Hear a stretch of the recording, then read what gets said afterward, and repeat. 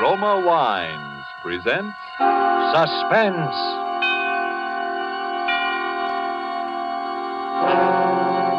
Roma Wines, made in California for enjoyment throughout the world.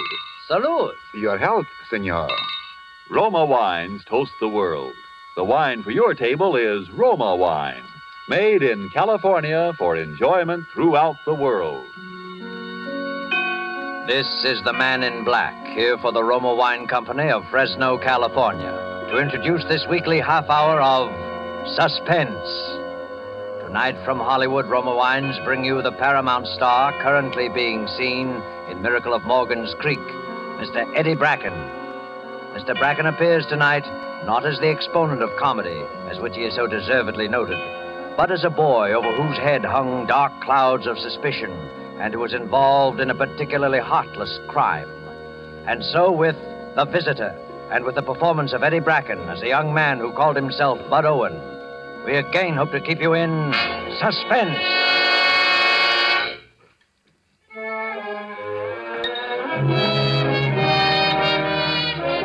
Hamburger steak, well done.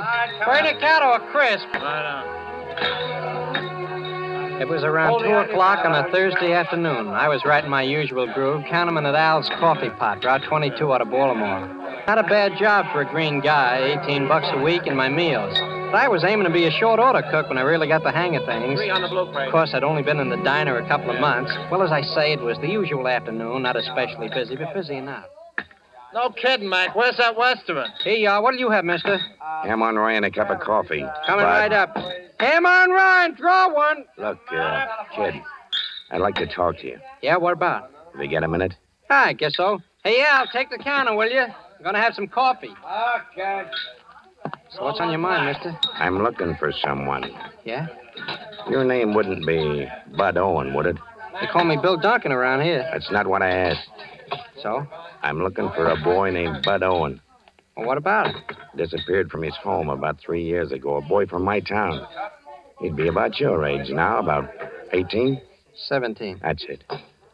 Well, his folks have been worried sick about him. Everyone else gave him up for dead. Then I heard you were working here. Bud? Yeah? Who told you? No one told me. I got a note, anonymous. You didn't write it, did you? No, I didn't write it. You know, I think I'd have recognized you anyway. You're a lot taller, of course, and you look older. Yeah, anyone would, wouldn't they? Same ears, though. I call them wings. That's a good one. Know who I am, of course. Mac Burl. Used to be chief of police. Oh, pleased to meet you again, Mr. Burrow. Well. Bud Owen. A lot of know-it-alls are sure going to be surprised. Surprised? At what? Why, to see you. Edgerton is certain to a man that you're feeding fishes off White's Pier. And when they see you, boy, I can't wait. Look, Mr. Burrell, just what is your proposition? Why, Bud, I want you to come home again with me. Oh? Of course, things have changed some in 3 years, but not too much. If you take it easy, if you have a friend to help you over the rough spots, you'll feel right back at home in no time. I see. This way, you're depriving yourself of everything a boy could want. Good home, lovely parents. Yeah, wealthy parents. You make it sound kind of nice at that, Mr. Burrow. And, Bud, did you know that your father has offered a $10,000 reward for anyone who finds you? No, I didn't know that. Don't you think you ought to come home, Bud? Maybe I should. And think of your folks. Think how your poor mother suffered. Yeah. Think how happy it'd make him. Well, Mr. Burl, if you really think it'll be all right. Why, sure it will. It may be a little tough at first, all the excitement, people staring at you, but that won't last long. You got to expect some excitement. Oh, I suppose it was an event having a hometown boy drowned. Drowned, boy? They thought you were murdered.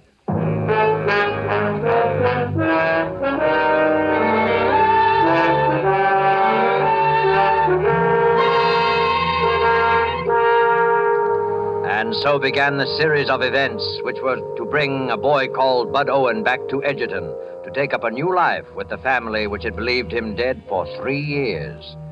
Tonight, for Suspense, Roma Wines present Eddie Bracken, whom you have heard in the prologue to The Visitor by Carl Randau and Leon Zugsmith. Tonight's tale of Suspense.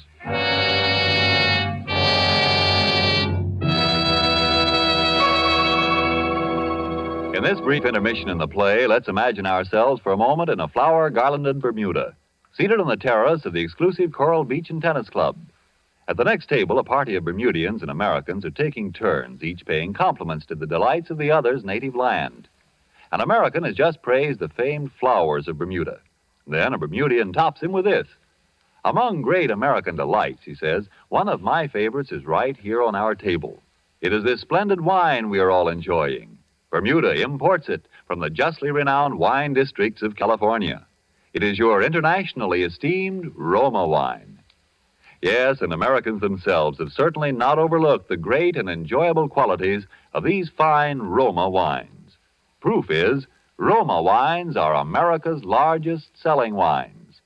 Such outstanding popularity must mean here are wines that are more taste-delighting, more satisfying in their richness and fine wine quality. Yet, with all that as your reward for specifying Roma wines, you'll be amazed and delighted to hear your dealer say, Roma wines cost only pennies a glass.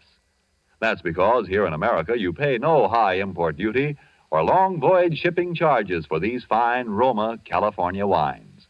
Don't fail to enjoy Roma wines. R-O-M-A, Roma, made in California for enjoyment throughout the world. And now it is with pleasure that we bring back to our soundstage our star, Eddie Bracken, as Bud Owen in The Visitor, a tale well calculated to keep you in suspense.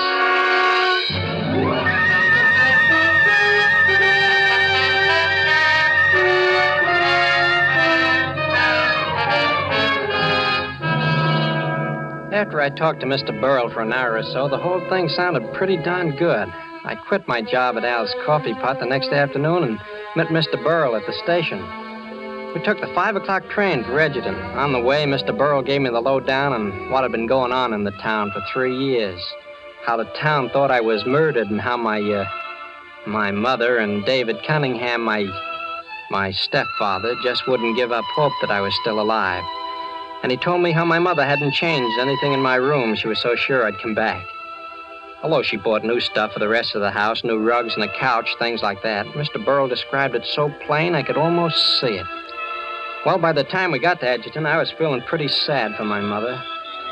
And when I stood on the dark front porch with Mr. Burrell, it was a peach of a warm summer night. I thought if I could make her happy, even if it was tough on me, it was worth a try.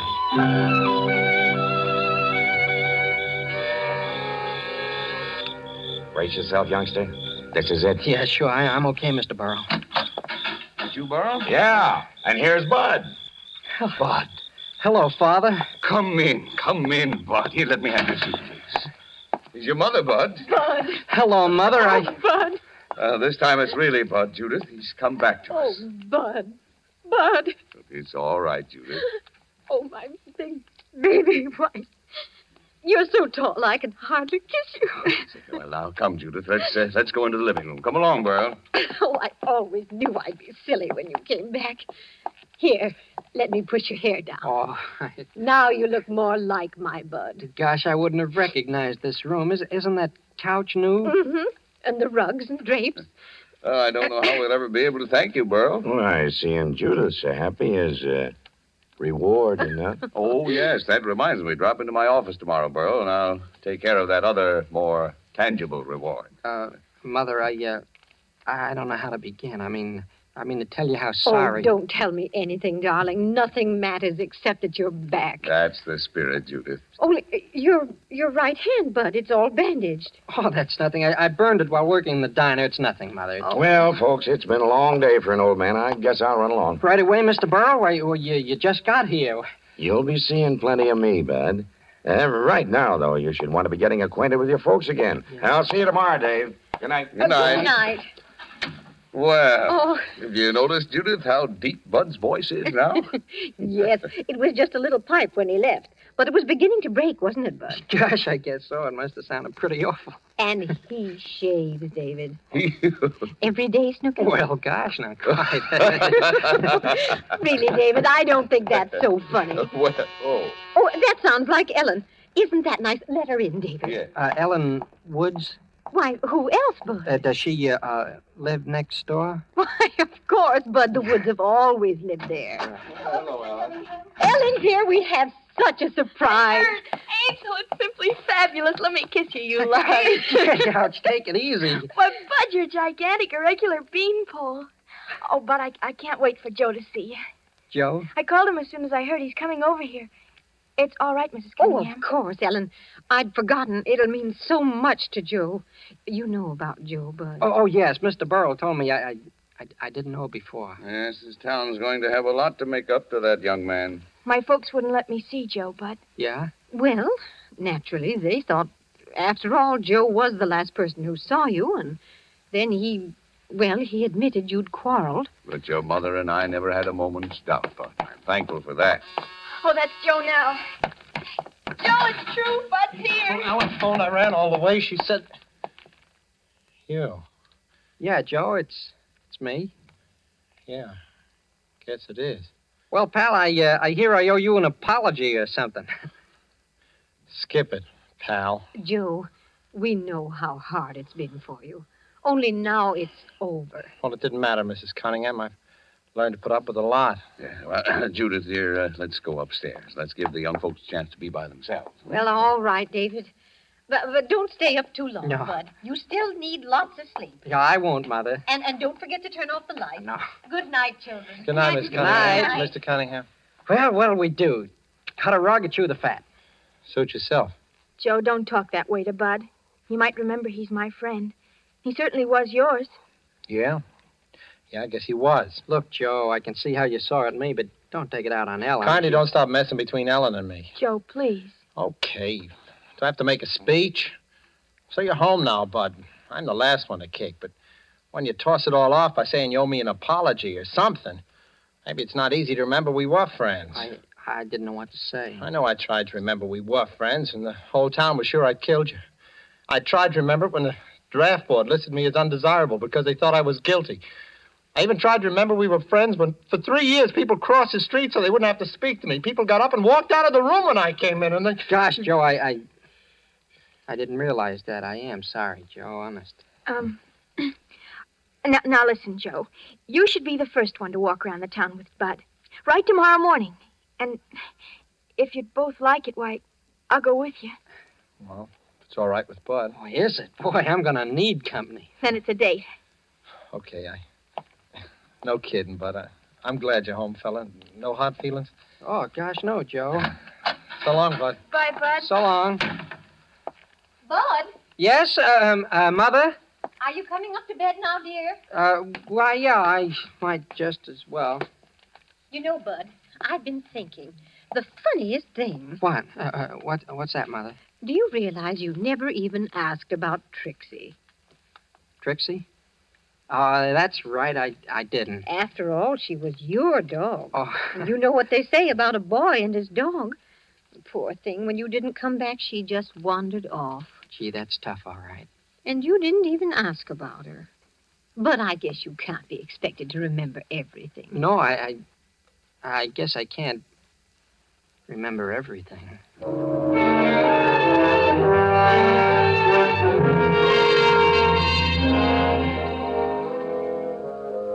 My mother kissed me goodnight. I went upstairs to my room, and it was just like Mr. Burrell told me it would be. Everything seemed to have gone all right so far. I undressed and turned out the lights, but before I got into bed, I locked the door just in case.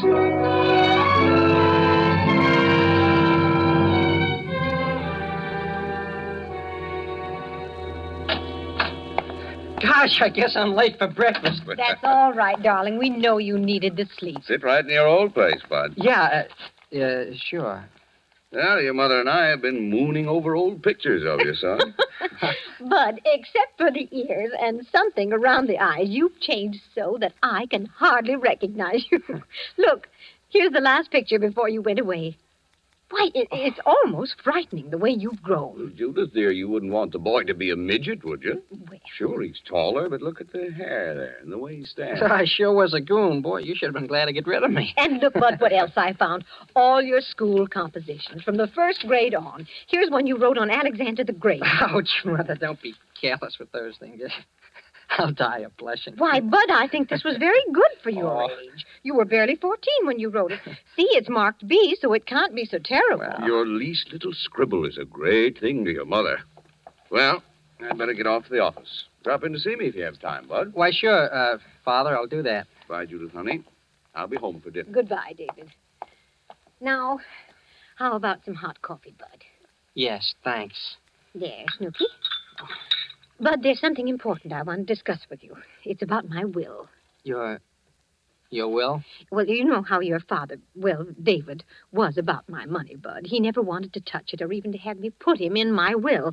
He's so proud about things like that, and I do have so much more than he ever will. Sure, I remember. How much money is it anyway? Why, you know, Bud, there's about $150,000 your grandfather left. Yeah. Then there are those 4 houses on Elm Street that Aunt Caroline left and the income from them. I haven't used any of it, so it amounts to quite a lot by now. Gosh, yes, it must at that. Well, after you left, even though David didn't want me to, I changed the will, leaving everything to him. Why, sure, that sounds fine to me. But now that you're back, I think the best thing would be to just turn it all over to you now. Set up a trust fund. You could use the income when you start to college, and later maybe you'll want to set yourself up in some kind of business. But, And I know it will please David. But, Mother, gee whiz, it's swell of you, but don't you think you should wait? Wait for what, darling? Well, until you know me better. I What? mean, gosh, I wouldn't know what to do with all that money, and I might mess things up. Why, silly, the bank takes care of everything. It always has for me. Now, all you have to do is sign these papers here. Sign them? But I can't, Mother. You see my hand, the bandage. Oh, isn't that a shame? Yes, I forgot that you couldn't write. Well, it'll be all right in a couple of days, so I can take the bandage off then. Oh, somebody's whistling for you, Bud. My, that sounds like old times. It's Ellen and Joe. They're going to take me around and show me the town. Well, I guess I have to face the music. Oh, you know you love it. You're going to be a regular hero. Yeah, but I don't feel much like a hero now.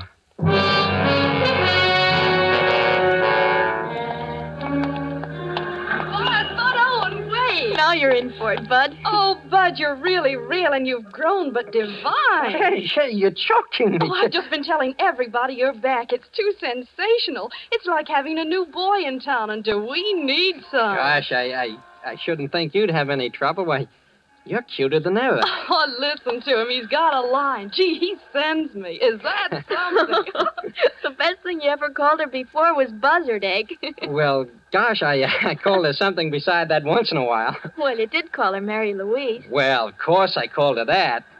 Gee, it's swell to see you, Mary Louise.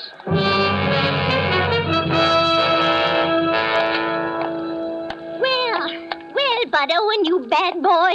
Are you going to recognize me or aren't you? Sure, gee, it's good to see you. How are you anyway? Now, you're not too grown up to kiss old Mrs. Callahan the way you always did. Oh, I'll say I'm not Mrs. Callahan. Here. Why, I heated enough bottles for you and washed enough of your diapers, too, so don't let me catch you putting on airs. No, ma'am, I won't. Goodbye. Goodbye.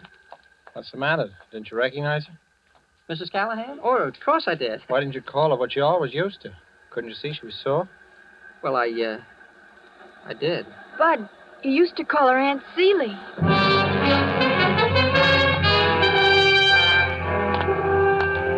Well, I couldn't believe it, but I daren't refute the evidence of my senses. It's the Owen boy, Bud Owen. Well, I'm glad to see you, sir. I just saw your mother. Heard you were back. She told me she was bringing you down to my office in a day or two. Yeah, she told me. Your mother's one in a million, young man. She thinks only of your welfare. I hope you've learned to appreciate her. Yes, sir, I have. Well, I just want to check on the news. And no nonsense, my boy. You do as your mother says. What did he mean? No nonsense. Don't you know? Well, I guess so. Mother told me she was going to take me down to the lawyer's office this morning. Bud. I've been waiting for you to outsmart yourself, and this is it. I don't get it. You sure don't, Bud. Give him a chance, Joe. Because it so happens that's not Mr. Reedy, the lawyer, but Dr. Sterling, the dentist.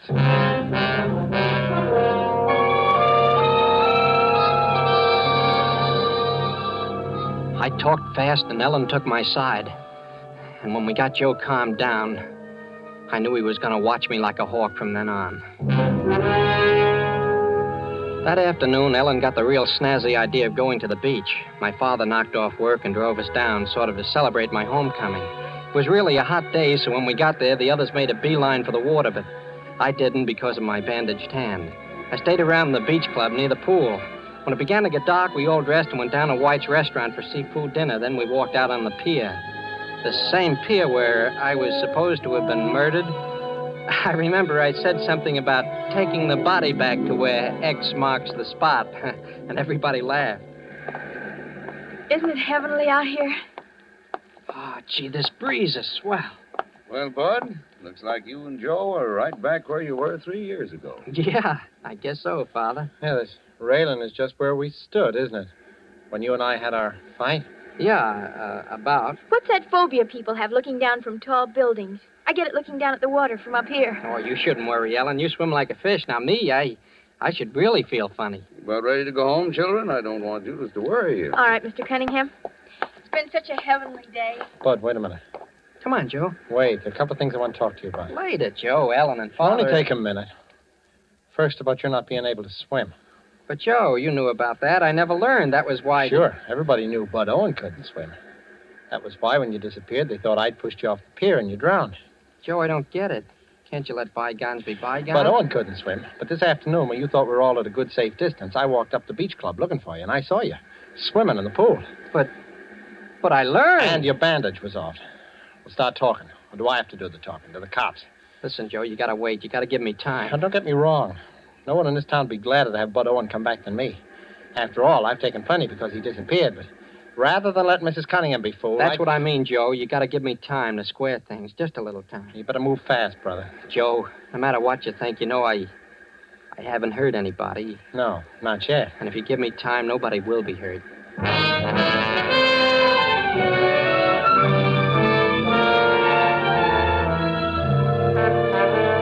I went to Mr. Burrell the next morning and talked about everything, how people were beginning to make cracks about him and the $10,000 reward and the whole mess. I knew things were moving awfully fast, and I told Mr. Burrell he had to help me. That night when she'd finished her coffee, my mother said she was awfully tired, and my father, David, saw her upstairs to bed. I looked out the window, and I saw Mr. Burrell's car pull up to the curb in front of Ellen's house. I knew he was going to do everything he could, but by this time I was scared. Well, at bedtime, my stepfather fixed some sandwiches and we drank some milk. Then he came up to my room with me and we sat down to talk. Well, I see your mother's been changing your room around. It's not bad. I guess women like to fuss around and so forth. That's a fact. And there's no use opposing them. I guess that's right. By the way, what's your real name? Bud Owen. You don't need to be afraid of me. I've protected you so far. Why have you? I asked you first. What's your real name? Bud Owen. You're stubborn, aren't you? You know, at first I thought you'd work this little scheme out all by yourself or with Burrell.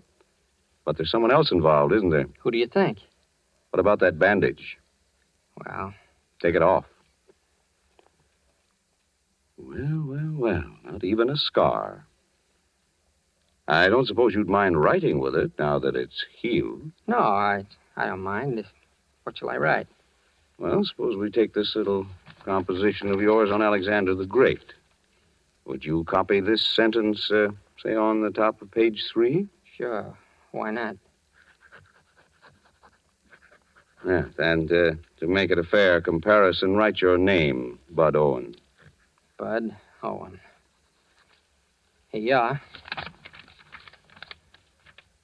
So she taught you Bud's handwriting, too. Who did? My wife. Do you think I didn't know what was going on? Every move she made gave her away. Why is she in such a rush to change her will? I don't know. Why? She thought she was being so smart, trying to pass you off, trying to trap me. But I was one person who knew you weren't Bud. Yeah, but what makes you so sure I'm not Bud? I know. Isn't that enough? I see. I know. I see. Well, don't you think we'd better get my mother in on this? Yes. Yes, I think perhaps we'd better. She's asleep. You'll have to wake her. Mother. Mother. Hey, she's... Mother!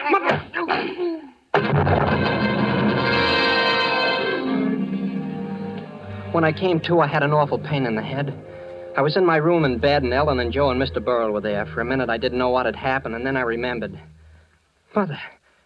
Where's my mother? She's all right, Bud. She's in the hospital. He gave her enough of those sleeping pills to kill a horse, but she's all right now. How do you feel, Bud? Oh, all right, I guess. Oh, it's a good thing you had us standing by tonight, son. Why, he had you trussed up like a turkey. He was going to hang you. Gee, Mr. Burrell, he must have been crazy. I guess he wanted to get us both out of the way before Mother could change that will. For crying out loud, Bud, why didn't you let me in on this? I thought... Gee, I hated to do it, Joe, honest. But I had to. Someone had to be the guinea pig. It was my idea, Joe. I sent the note to Mr. Burrell. I really found Bud in that hash house. Yeah, but if you'd let me in on it... We knew if Bud could fool you. If you thought he was a phony, he could fool everybody, even David Cunningham. You see, Joe, for 3 years I suspected that guy. He pushed me off the pier that night, but I was only a kid. I knew it'd be just his word against mine, so I ran away. I kept putting off coming home, but I swore that someday I'd trap him, and tonight I did.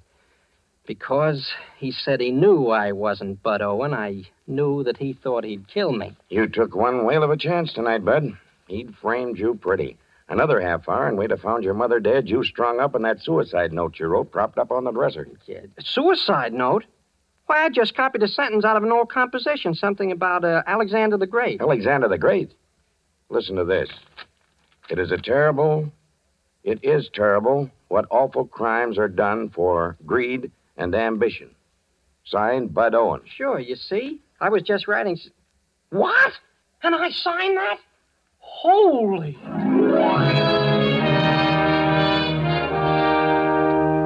Well, that's about all. I didn't know how my mother would take it, having my stepfather turn out to be such a heel, but once she got over the dope he'd slept her, she was fine, as happy as a lark over me. Joe and Ellen, they got married but quick, and now Joe's in the Marines, and me, I'm just passing the time here in Edgerton till I'm 18 and my number comes up, and then maybe I'll see a little excitement.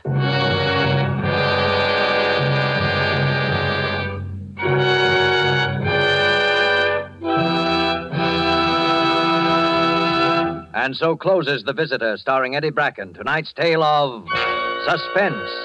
Suspense is produced by William Spear. Before Mr. Bracken returns to the microphone, here's a definition of yourself. Connoisseur, one competent to act as a critical judge of an art or in a matter of taste. That's what Webster says. So that makes you a wine connoisseur, because certainly you are competent to act as a critical judge of a wine's taste. Matter of fact, all you have to know to be a true wine connoisseur in the opinion of your friends and guests is a single word, Roma, R-O-M-A. To get the proof, make your own taste test of the tangy, appetizing Roma Sherry, the hearty, satisfying Roma Burgundy, the heavier, sweeter Roma Port, or any of the many different delicious Roma California wines. If your favorite dealer is temporarily out of the kind of Roma wine you prefer, ask for it again, please. Just be sure to say R-O-M-A, Roma Wines, made in California for enjoyment throughout the world. This is Eddie Bracken, and this is one of those nights I'll certainly remember for a long time. I've always hoped, A, to be allowed to play a real, genuine, dramatic role, and B, it's been an ambition of mine to get a crack at this show, Suspense, because, well, I think it's tops. The next 2 broadcasts in this series should be particularly interesting. I know I won't miss either of them because Orson Welles is going to star in that very thrilling story, Donovan's Brain, which will be done in 2 parts. 1 part next Thursday and part 2 the following week. And one more word, don't forget to buy some war bonds. Eddie Bracken will soon be seen in Paramount's Hail the Conquering Hero. Next Thursday, same time, you will hear Orson Welles in Suspense. Presented by Roma Wines, R-O-M-A, made in California for enjoyment throughout the world. This is CBS, the Columbia Broadcasting System.